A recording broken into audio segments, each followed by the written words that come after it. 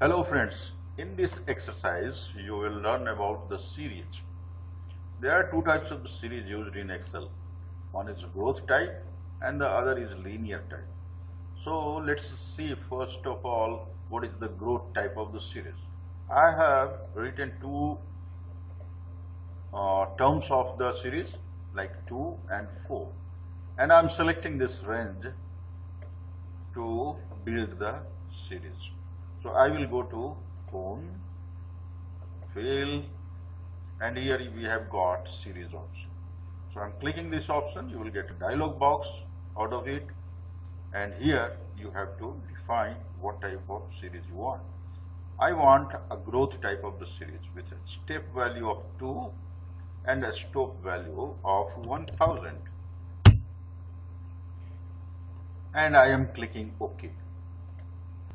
So here is the series 2, 4, 8, 16, 32, 64 just being doubled because the step value was 2, and 128, 256, 512.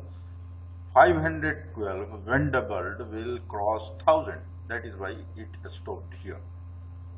So I'm undoing it and again I am trying to make a series. I have deleted 4 from here. I'm going to Fill, clicking series. I'm in this dialog box once again.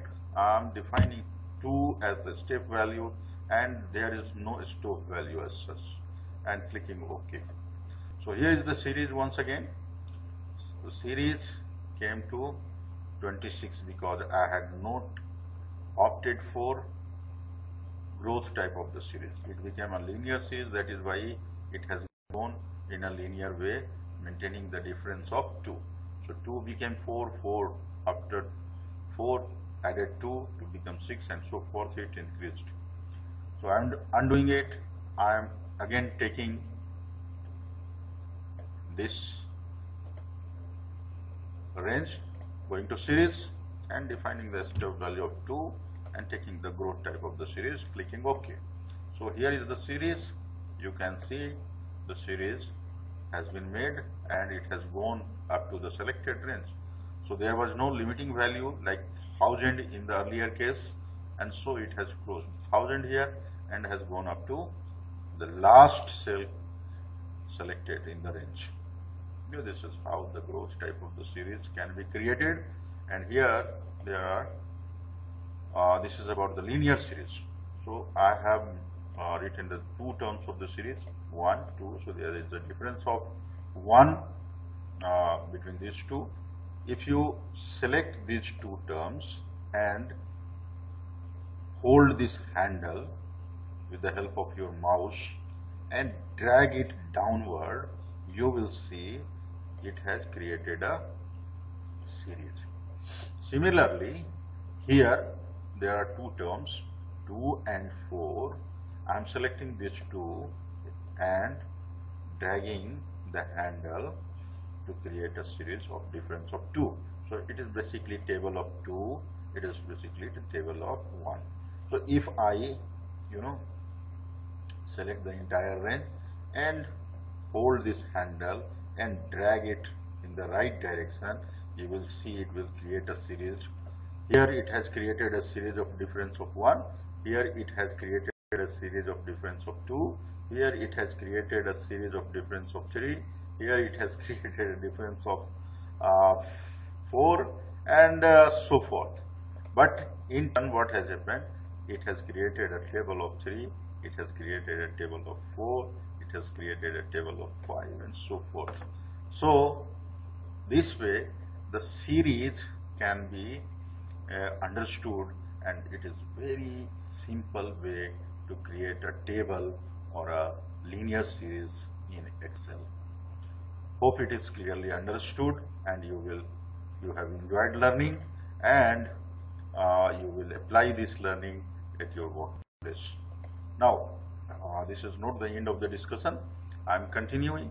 Like if you have written P1 in this manner, P dash 1, and if you hold this handle and drag it, it will write P2, P3, P4 for you. So if you drag it further, it will continue numbering it. Alright. So now again, if you write QR1, QR1, then it will go for QR2, QR3, QR4. It is not the quarter of a year, so it is continuing with QR1 through 12. Now if you write Q1 in place of QR1 and then drag it, you will find it is repeating QR1, QR2, QR3, QR4, and then again Q1, Q2, Q1, Q2, Q3, Q4, and then again Q1, Q2, Q3, Q4. So it is repeating. It is considering there are 4 quarters in a year, and that is why it keeps on repeating from 1 to 4. That's it. So if you write serial number 1 and drag it in the similar fashion, it will write serial number 2, 3, 4, and so forth. Similarly, if you write year 1, it will write year 2, year 3, year 4, year 5, and up to where you drag it. If you write sun, then it will understand you are writing Sunday, and if you drag it, it will write Monday, Tuesday, Wednesday, Thursday, Friday, Saturday, and again repeats the Sunday.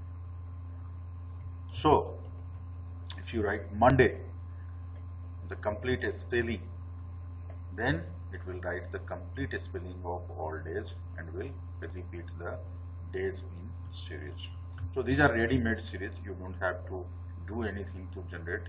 In all the PCs, everywhere you can create this series. If you write Jan, it will write January for you, Jan, Feb, March, April, May, June, July. But if you write the complete spelling, then again Excel will write complete spelling of the months in this manner. So the series is very important part of Excel. The most important part is the date that we have to learn.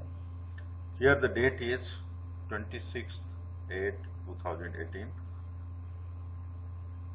Now I am changing this date. I am changing it to 22nd of 8/2018. Now if I drag the handle and I create a series, then look at this series. It is 22nd of August of 2018. Now it became 23rd of August, 24th of August, 25th of August of the same year. Similarly, it has created a date series by changing the day part.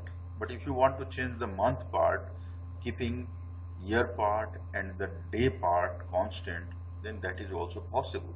So for that you have to click to this autofill option, and in this autofill option you have many other options like copy cells, fill series, fill formatting only, fill without formatting, fill days, fill weekdays, fill month, fill years, and flash fill. So if we go for fill days, this will be the series. If we go for fill weekdays, then look at this series. 23rd, 22nd, 23rd, 24th, 25th, and 26th date are not there. They are Saturdays and Sundays. They are called weekends. So they have been excluded from this series. So this manner, weekends are not included in this series. Only the working days of 5 days are included in this series.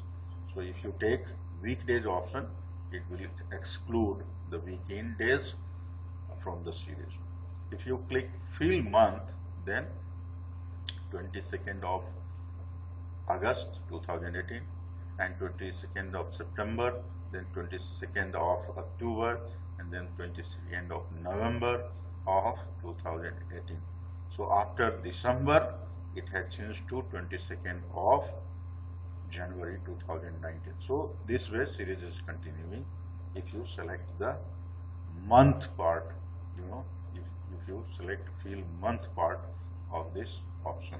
If you select year part, then it will change the year part of the